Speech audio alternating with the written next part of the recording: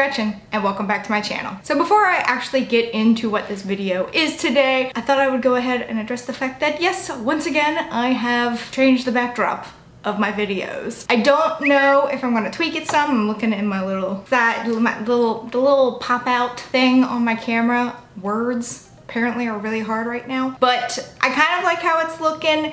It's almost a little dark back there, even though I do have a light. So I'm not quite sure why it's coming up dark. Maybe it's just looking that way on the camera. But I do have some things from my previous backdrop, like I have the little signboard, as well as the moon, as well as the skull, and my like sub bell sign. I do have a few other things, like I have this little lantern with candle. I've got some fake greenery. I do have a sign up there, but you can't really see it. And if I moved it up some, then it would cut off my torso. So it's up there. It's the phases of the moon. But I wish I could get it, but I don't want to like zoom it out too far, but I don't want to get too far up.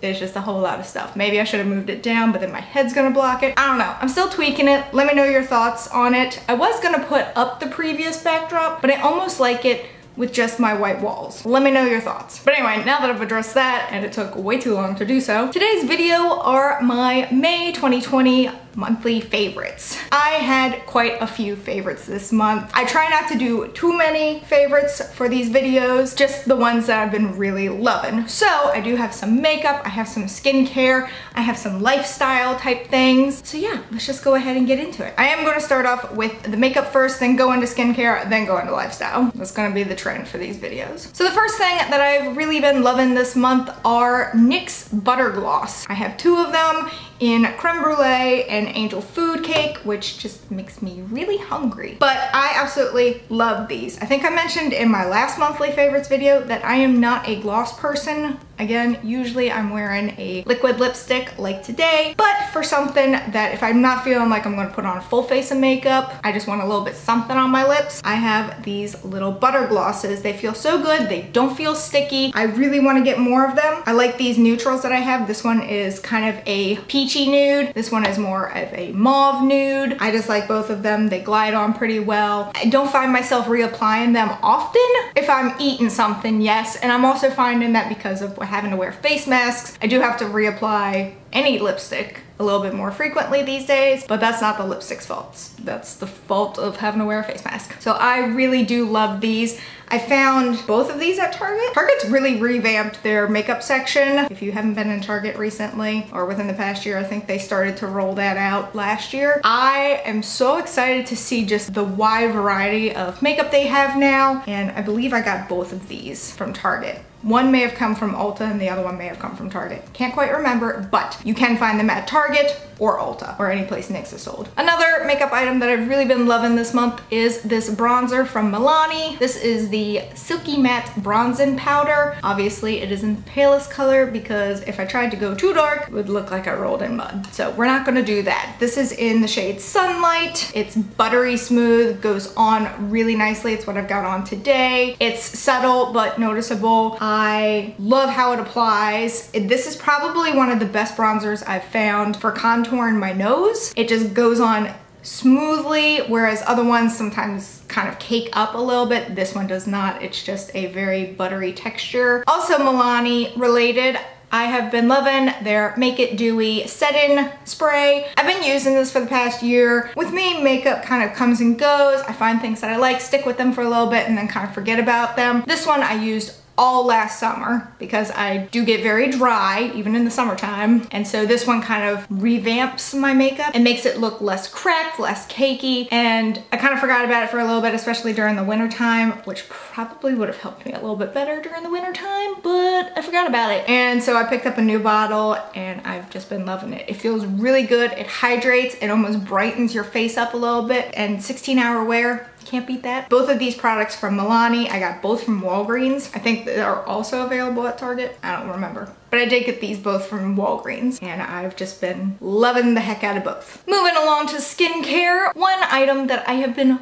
really loving this month is Zoe Skin or Zeo Skin. I'm not quite sure how it's pronounced. Zeo? Zoe? I don't know. Zoe Skin Health, and it is the Intense Eye Cream. Now this is the travel size because I got this from a little event I went to where I get Botox and lip injections. I haven't gotten Botox in a while now and I really need to because my forehead is showing those signs. But Went to a little party there. They were giving out little goodie bags and this was one of the items. I decided to finally use it and oh my god, I'm going to be so upset when I am out of this. Zeo Skin, whatever, is pretty expensive. I don't know, sometimes I can find a dupe for it that's a little bit cheaper, but this eye cream is by far the best that I have ever come across. The lines around my eyes have been drastically reduced. I put this on originally just at night, but now I'm putting it on in the morning and at night, and I'm just noticing a huge change. Yes, I'm a little worried about forking out over $100 for the actual full size of this one, but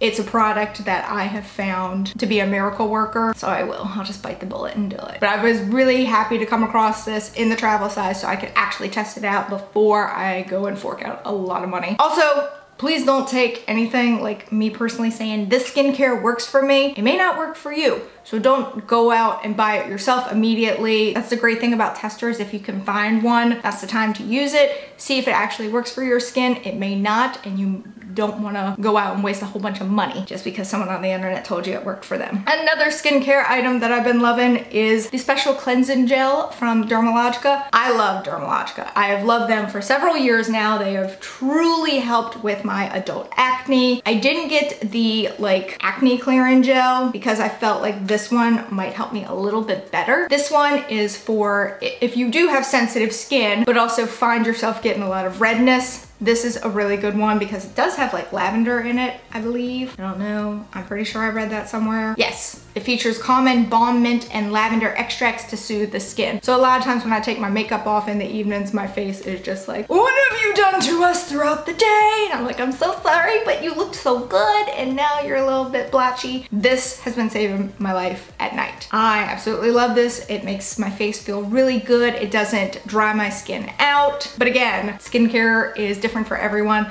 So please, just because I'm saying this, a 30-year-old that gets acne every so often, don't run out and get it yourself until you've talked with someone who is a specialist in the field. This is what I have found works for me. I did consult someone way back when I was 25 years old, and that's when I first discovered Dermalogica, and I've kind of been playing around with products since then. Just really love this gel cleanser. So nice. Moving on to some hair care products. If you can't tell, my hair is orange, which is thanks to Arctic Fox Sunset Orange. I do need to re-dye it probably within the next week or so. It's been 2 weeks since I've dyed it. It's a little bit more muted now than it was originally when I dyed it, which is fine. I still think it looks good, but I do need to re-dye it at some point. That is all thanks to Arctic Fox, which is my favorite. I have tried Manic Panic before. For some reason, it just doesn't like me, and I've explained this to people before, that sometimes certain colors just will not hold in your hair. Sometimes you'll find that brands, some are better for your hair than others. I've used 2 different colors from Manic Panic. Neither one of them lasted very long. I've used a lot of colors from Arctic Fox. They seem to last a whole lot longer, but it all depends on your hair. So again,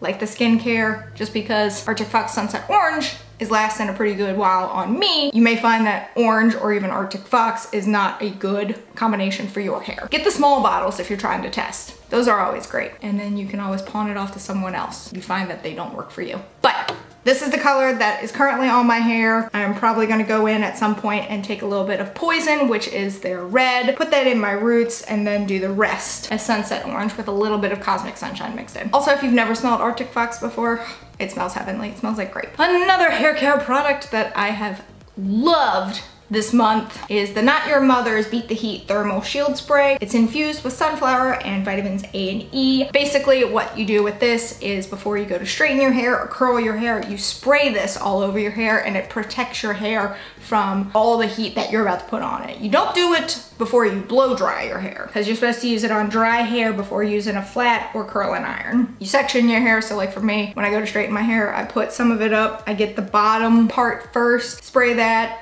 straighten it, then let another section down, spray that, straighten it, and so on and so forth. And I have found that my hair seems to be a little bit happier these days because I do straighten my hair pretty much every day, even if I haven't just washed it. So using this on it helps protect it, protects your hair from scorching heat every time you pick up your flat or curling iron, guards hair against moisture loss, and provides light hold for a quick finish. I think it looks pretty good. My hair is happy and healthy these days, and I'm really glad I came across this. So this next item is a little random, but since being social distancing and in quarantine, I've been cooking a whole lot more, and something that I use a lot is salt, which I know I probably shouldn't, but I do drink a lot of water, so it's okay. But I was tired of constantly going into my spice cabinet, pulling out the salt container, like putting some in my hand, and maybe I had excess, and so then I'd have to fling it away because I couldn't get it back into the little shaker itself. So I went on Amazon and found myself this little salt canister. It's a salt on it. I think it's bamboo, and it's magnetic, so you push it. You can take a pinch out of there, and then if you find that you took too much, you can pop it back in there. If you find that you need more, you can just pinch a little bit more, and it just makes it super convenient if you're in the kitchen cooking and you need some salt. I also love that it's magnetic, and it takes a little bit of force to get it open, and then the little magnet brings it back together. I absolutely love this. So if you are cooking a little bit more in the kitchen these days and you find yourself using some salt, really good canister, I recommend. This next item, I don't even know how to classify it. I guess I'll put it in the lifestyle category, but it is this little chain set that I got from Hot Topic because hi, I'm 30. So what this little chain set includes are 3 chains, as you can see. One is like a medium-sized chain with a little lock on the end. Then you have a thicker chain and you have a smaller chain. You can wear them all together. You can wear them separately. You can wear 2 and not 1. It just looks really good, especially with like band shirts or something like that. I find myself often wearing the one with the lock and the smaller chain, or I wear the big chain by itself. That's usually how I do them. I just absolutely love how these look. These feel pretty good quality for Hot Topic. I'm pretty impressed. I do see some like tarnishing. It's not gonna be stellar quality, but for what I like to wear it with, it's good quality. So I just got this from the Hot Topic website. It's still there. It's a popular item. I've had a lot of questions about it in pictures on Instagram these days, and so I thought I would include this because I have been wearing this quite a bit. Absolutely love this little set, and it wasn't expensive. And my final item that I'm featuring for this monthly favorites has also been featured in quite a few of my pictures on Instagram this month, and that is my witch's hat from Killstar. I absolutely love this hat. I love how it looks. It fits nice on my head. It's a little loose, and that's what you want. You can wear it this way, you look like a cowboy then, or you can wear it this way, which is what I prefer. It's been featured in a lot of my pictures recently. I just love it. I will say it picks up cat hair. I mean, it is that kind of material that picks up anything. I just love how it looks. Now I've messed my hair up. So those are my favorites for the month of May. If you're interested in any of these items, I will hopefully be able to find links to them, and I will put them in the description below. Let me know in the comments below what items you were enjoying for this month. We're kind of phasing out of the quarantine and the social distancing, kind of, not really. Don't anyone come at me for saying that. But I have noticed that a few more states have entered phase 1 or even phase 2 of going back to normal. We gotta find enjoyment somewhere. So let me know in the comments below what you have been enjoying during the month of May. But that is it for this video. If you enjoyed it, please give it a big ol' thumbs up. Going down there and hit that subscribe button, wherever it may be, because I don't know, even though I do, this is just my shtick now. Also hit that notification bell in case you want to know when I upload, and in case YouTube wants to let you know when I upload, because I would really appreciate it. And until next time, bye guys.